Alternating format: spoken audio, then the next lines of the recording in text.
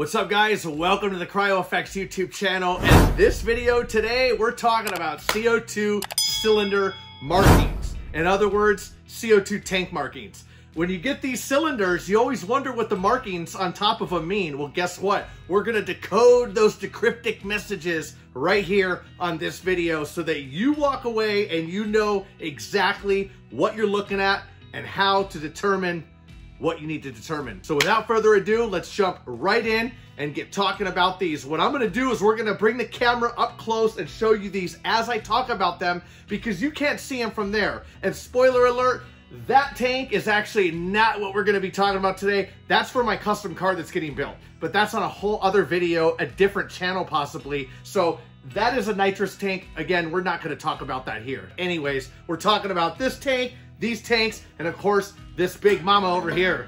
This is the bulk tank, not a Dewar. And right in, 5, 4, 3, 2, boom. That's right, guys. So jumping right in here on the close-up, what we have is, as you see, there's two different lines of information on each tank. Now, generally, they're gonna fall into one of these two lines and nice and neat lines, but there's some tank manufacturers that just don't do that. So you might see markings all over the place like we're showing you right now.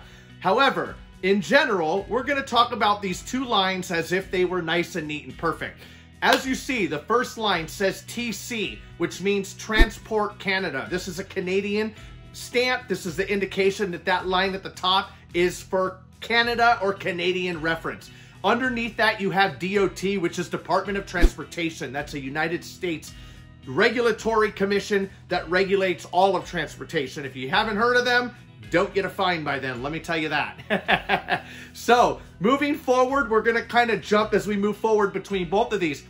At the top, and I'm gonna reference some of these, they may not be the exact alphanumerical codes or numbers, but in general, we're gonna cover these so that you can reference them and explain exactly what they are. So the next set after the TC or the DOT is going to be a 3 ALM next to TC, which means 3 aluminum. It's just a manufacturer, it's required by the regulatory commission. It means manufactured material. The same correlation for the United States stamp would be 3AL. However, some of these are gonna have 3AL 3000, 3AL, another set of numbers. Those numbers themselves are actually the working pressure of the tank at room temperature. So it's what the tank is able to handle safely. That's basically what it means. So moving forward, you also have your steel tanks. On the steel tanks, you might have something like ICC, which is a composite material, or you might have something else that dictates and says that it's steel. Again, this is going to be an alphanumeric number, typically with numbers and letters, alphanumeric. Now, moving on, you have your working pressure, which we already discussed. On the TC upper line, you're gonna have a number. Some of the numbers are gonna say 207, or they're gonna say some other 3-digit number. Canada rates their pressures in bars, not PSI. So make a note of that. If it's on the TC line, it's going to be labeled in a 3-digit number, most likely, unless it's a nitrogen tank or something else. That's a whole different video. However, those are gonna be measured in bars. In United States, we don't measure in bars. We measure because we gotta be different, right? We measure in PSI. That's why on the aluminum, it says 3000. Some of the other aluminums, they may say something like 2265, or they might say something else. There's many different tanks. We'll show you some pictures here and show you those. But regardless, that notes the pressure that it can handle at room temperature. Please make a note of that. Not the pressure that the tank will output at, but the pressure the tank can handle, and it's required by either DOT or TC. Now, moving on from there, you have a serial number for the cylinder. When the manufacturer makes cylinders, generally they're going to put a serial number on it. So moving forward here, we have the manufacturer's name and of course the manufacturer number. Luxfer is a manufacturer name. Other companies will put their names on the cylinder if there's a name that shows up. Catalina cylinders may do the same thing. The name will show up and you'll recognize the name as it's all alpha. Yes, they're all alpha characters, as a name normally is. Now, When you're looking for the manufacturer number, it's going to be an alphanumeric number, and it should normally be M with 4 to 5 digits afterwards. And those 4 to 5 digits signify that that is a manufacturer number, and that is a number that is unique to the manufacturer themselves. Moving forward, you also have a number, a letter, and then 2 numbers. Again, alphanumeric. That is going to be the first month and year, 2-digit month, 2-digit year that the cylinder was hydro-tested. And generally that alpha code inside there is relevant to the person that's doing the hydro testing. On one of these tanks, we have a 12A87. This tank right here, that means that this tank first hydro tested on month 12 of year 1987. So if this tank is being sold anytime within 5-year period of that first hydro testing date, that is an okay tank, and that can technically be refilled. Now, these tank facilities that fill these tanks, they look at all the different markings on the tank, and we're going to get into those in a minute, so stay tuned, because I got a special case with this one right here. However, they look for the newest hydro testing date. Video on hydro testing later on this channel or somewhere else on this channel. Not here. We go in depth on that. The hydro testing just certifies that that tank is safe, that the tank can handle the pressure, and all that good stuff. Now, if a company sees a tank that is out of hydro testing date, they will not fill your tank, and you have to go get it hydro tested. The cost is determined based on different facilities, but it can range anywhere from $30 to $100. I've seen it all over the place. So, what is the special case, well, not this tank, but with this tank? The special case is this. This tank, as you can see here, we have a lot of different numbers on it. You have 4-57, 4-52, 1-18, which means that was month 1 of 2018, which that could have meant a lot earlier. And the reason why is if you look farther here, 4-25, 5-31, 5-36. That means this tank was hydro tested back in 1925. 1925. That tank's been around longer than I have. Yes. So it's actually pretty unique. I believe that the first hydro testing date on this was somewhere around 1925. So anyways, as you can see here, all the different stance, the steel tanks are normally going to have more because they've been around, steel or composite. They've been around a lot longer than these aluminum tanks. The aluminum tanks, any scratches, any dents, any cracks, obviously, if you paint it, they might reject the tank because you painted the tank, because they can't see stretch cracks or stress fractures or any discrepancies with the tank. So those are just some things to look out for. You want to make sure it's hydro tested, and you want to make sure that it's within 5 years of being hydro tested. So if you see tanks online for sale and they're super cheap, probably not hydro tested, and that's why they're cheap. Be aware of that. The other markings that you may see on a tank, some of them may be like a S080, which is another alphanumeric code. And all that means is aluminum, 80 cubic feet.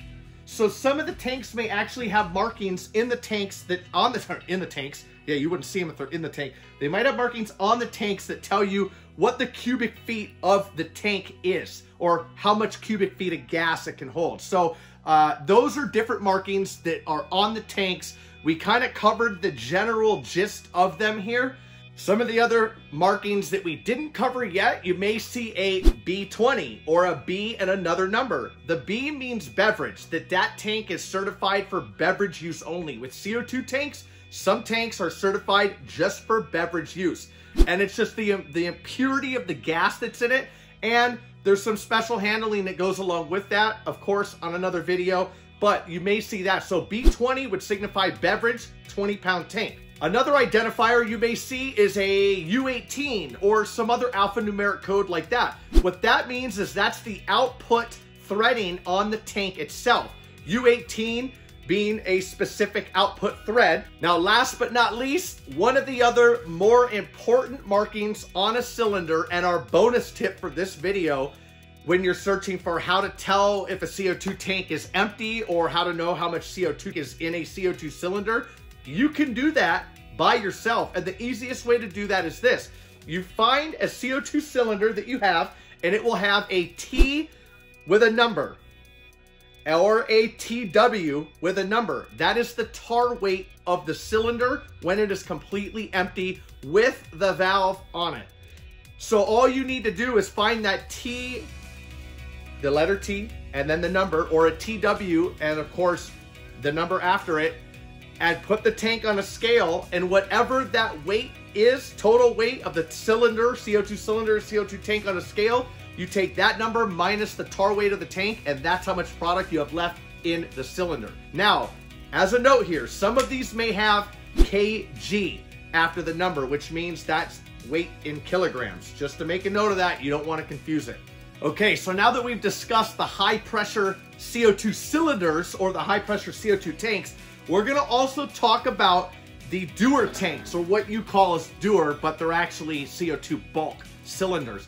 You have a couple of different reference markings on the top. Normally they're not gonna be on the CO2 cylinder itself for the bulk tanks. They're gonna be on a plate. That plate's gonna be on the tank itself, on one of these arms. And of course, you're gonna have some tags that are on the top of each port coming off. You have your vent port, your liquid port, you have your gas port, and of course you have your pressure building system. The pressure building system is a valve that you turn open or close that comes from out the tank back into the tank, and all that does is allow the pressure to build itself on the tank. Another video, not on this one. So on this particular tank, we're going to reference those different types of valves on top and the different markings. We'll have some pictures on the screen here that you can see now. And of course, on some other cylinders that are similar to this, you have the plate that shows the tare weight, of course, so that you can determine how much product is in this tank as well when it's filled,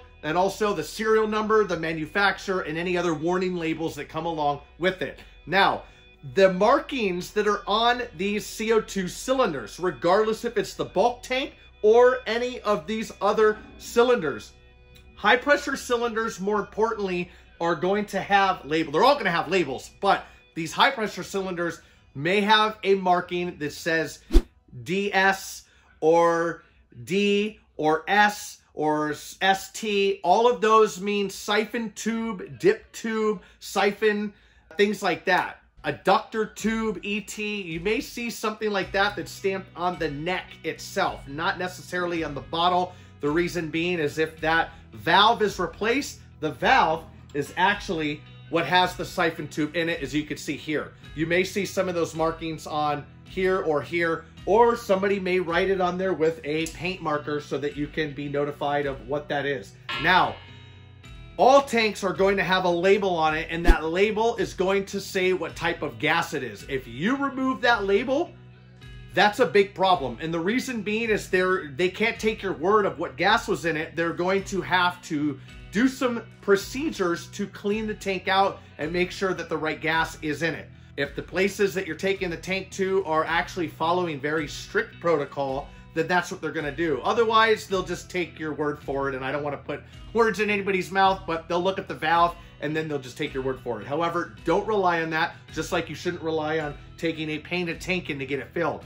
You wanna be safe, definitely not sorry. All right, guys, so that's it for this video on CO2 cylinder markings or CO2 tank markings, whatever you want to call those. And I hope that you have a better understanding on exactly what these markings mean, what references they indicate, and of course, more importantly, the different types of tanks and all that good stuff. If you have any further questions, please leave a comment in the description section. Wait, not the description. The description's our job. In the comments section. If I didn't catch that, I'm glad you did. Leave a comment in the comment section below, and do me a favor, if you like this video, hit that like button, subscribe button, and of course, notification bell so that you are notified every time we do a new video on this channel. Until next time, this is CryoFX. I'm out.